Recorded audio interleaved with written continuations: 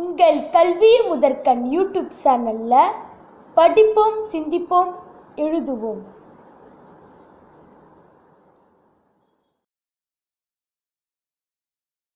An old couple lived in a cottage near a forest.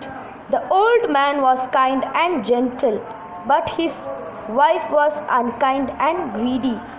One day, the old man found a wounded rabbit in the forest.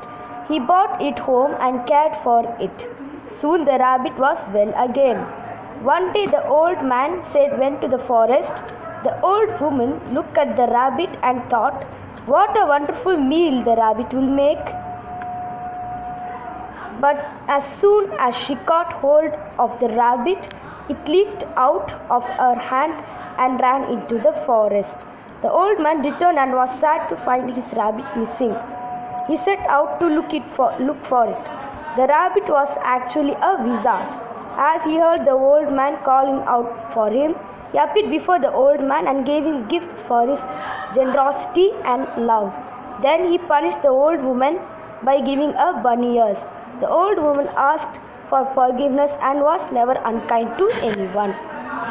Thank you.